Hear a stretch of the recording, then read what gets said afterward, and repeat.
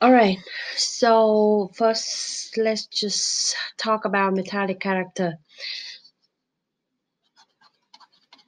Metallic character. Metallic character is the ability of a molecule, in this case an atom, to lose electron and form a cation. Atom to lose electron and form cation.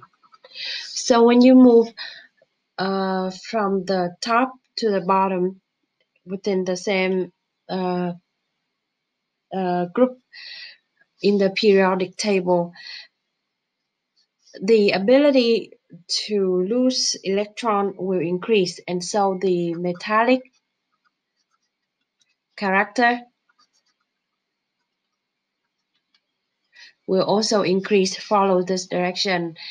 In another word, lead will have a higher metallic character than tin, higher than germanium, higher than silicon, and higher than carbon.